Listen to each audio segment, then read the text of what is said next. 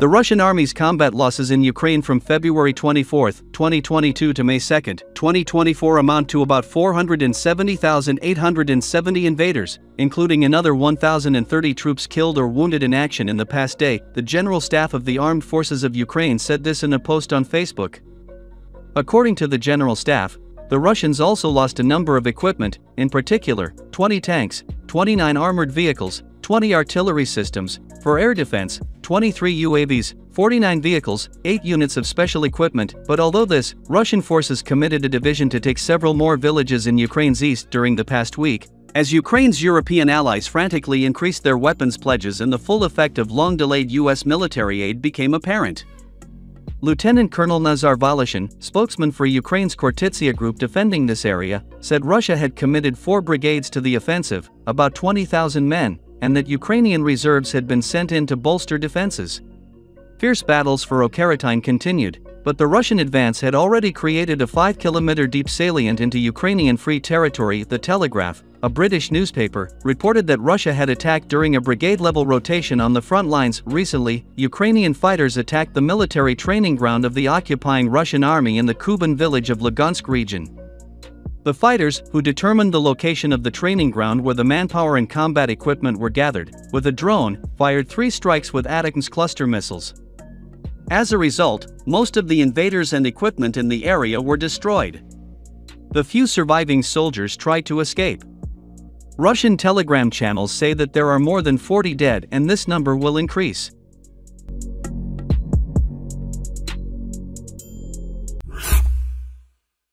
German Skynex will enhance air defense capabilities of Ukraine. Germany has transferred another Skynex air defense system to Ukraine. This system is capable of intercepting drones and combating missiles without utilizing costly resources. Skynex is a surface-to-air artillery system developed by Rheinmetall. Introduced in November 2021, it belongs to the category of short-range air defense systems similar to the German Gepard self-propelled anti-aircraft guns. Its primary armament is the 35mm Oerlikon Mk3 automatic cannon with a firing range of 4,000 meters and a rate of fire of 1,000 rounds per minute. The cannon module includes an X-band tracking radar for autonomous target search. Skynex demonstrated its capability by successfully intercepting a swarm of 8 small UAVs during testing. It uses programmable 35mm ahead ammunition developed by Rheinmetall, which is more cost-effective compared to missile-based air defense systems.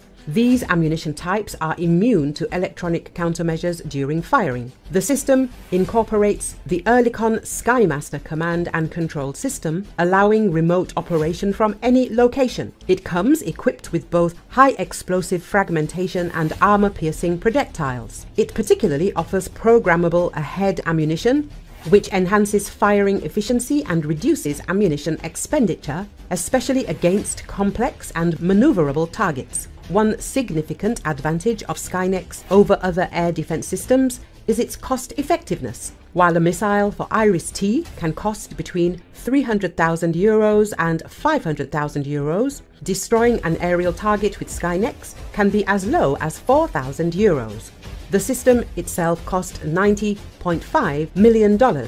In addition to countering drone swarms, Skynex can also engage cruise missiles and operate as part of an integrated air defense system, receiving target information from a centralized command center. In December 2022, German media reports citing sources revealed that Rheinmetall would manufacture 2 Skynex systems for an unnamed country, likely Ukraine. By April 2023, Prime Minister Denis Shmyhal announced that Skynex was already operational in Ukraine's airspace. The first battery of the system, produced by Rheinmetall Italia and funded by the German government under a $160 million contract, was delivered that year. Furthermore, Germany recently updated its military aid to Ukraine, including armored vehicles, ammunition, and the Skynex air defense system.